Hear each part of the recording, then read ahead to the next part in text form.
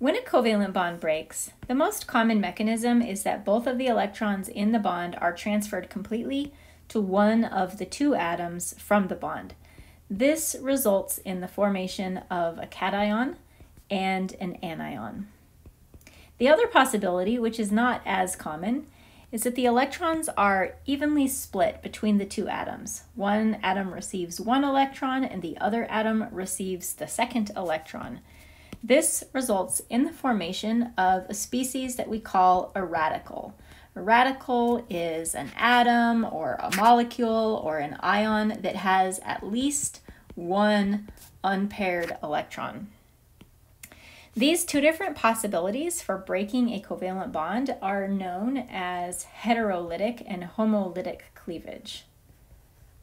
In heterolytic cleavage, we are forming a cation and an anion. Remember, the prefix hetero is the prefix that we use to imply that two things are different from each other.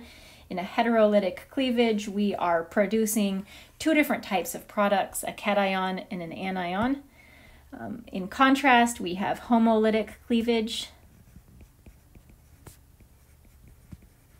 Homo being the prefix that means the same. So in homolytic cleavage, we are producing two of the same types of species, two radicals. Also notice in the homolytic cleavage mechanism that I drew, I used a different type of curved arrow. My curved arrow had just half of an arrowhead on it in contrast to our traditional arrow. This was intentional. We use this particular type of curved arrow, which is sometimes called a fishhook arrow. This is used to represent the movement of one electron. In contrast, our traditional arrow is used to represent the movement of two electrons. So again, these products of this reaction are referred to as radicals because these ones have one unpaired electrons. Radicals are a pretty unstable species. Their stability matches the stability or the relative stability of carbocations, meaning that the more alkyl groups we have on a carbon that is a radical, the more stable it will be. This is, for example, the methyl radical, and it is the least stable out of all of the different types of carbon radicals. Just like our methyl carbocation is also the least stable of all of our carbocations. And as we begin adding alkyl groups to a carbon radical, its stability begins to increase as well. So here's a primary carbon radical, which is a little bit more stable. A secondary that has two alkyl groups on it will be even more stable. And our explanation for this is the same as our explanation for the stability of carbocations. We know that these alkyl groups act as electron density donors. So these alkyl groups help to push electron density in to the carbon with the radical, or the carbocation, I almost said. And that helps to stabilize this unusual electron arrangement on the carbon atom. Now we do have a couple of species that are even more stable than a tertiary, and that is the allylic. I'll draw a picture of allylic in a second, and also benzylic.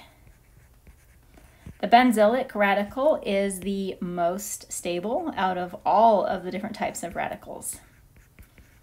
So this is a nice progression of least to most stable. Let's begin by drawing a picture of the allylic radical. The allylic and benzylic radicals are high in terms of stability because they are stabilized by resonance. Allylic is always referring to the carbon atom that is bonded to a carbon-carbon double bond. So this that I just drew here would be an example of an allylic radical because the radical, the lone electron, is on a carbon atom that is bonded to a carbon-carbon double bond. This position right here is what we call the allylic site. And having a lone electron in that place makes it an allylic radical. This allylic radical is stabilized by resonance. We can move that single electron in to that carbon-carbon bond. Since I'm moving just one electron, I'm using the half arrowhead. And then of the carbon-carbon double bond, I can break that carbon-carbon double bond homolytically. So I'm putting one electron from the double bond in to this position, combining it with my radical. That's going to give me a double bond in this position. And again, breaking this bond homolytically, one of the electrons goes in to form the double bond. The other electron goes to the end of the carbon chain, as it's still a radical. But just like when we're using resonance to delocalize a positive charge or a negative charge, using resonance to delocalize a radical is helpful for the stability of the molecule as well.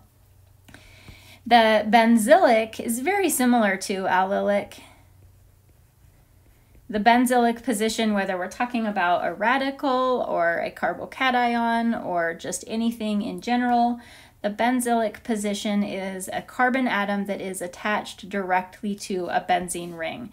So if this is the benzene ring and this is the carbon atom that's bonded directly to the benzene ring, and because there's a radical here, this we refer to as a benzylic radical. The benzylic radical is also stabilized by resonance. It's just got more resonance than allylic. So I'm going to draw. We're doing the same sort of thing with this, drawing these resonance structures. They're a little bit more tedious when we're drawing them for radicals because we have 3 curved arrows for every single movement of a bond when we're looking at radicals. So again, what I've done here is I am going to form a new carbon-carbon double bond in this position right here, and I'm forming this double bond from my radical electron getting moved in, and then also one of the electrons from this bond getting moved in. The other electron from this bond ends up out here as a new radical. And we can repeat this process as we go around the ring. So for our our third structure, we are going to be creating a double bond in this position right here. We'll be using our radical and one of the electrons from this bond. So let's draw those curved arrows. The other electron from this bond will end up onto this carbon atom as a radical.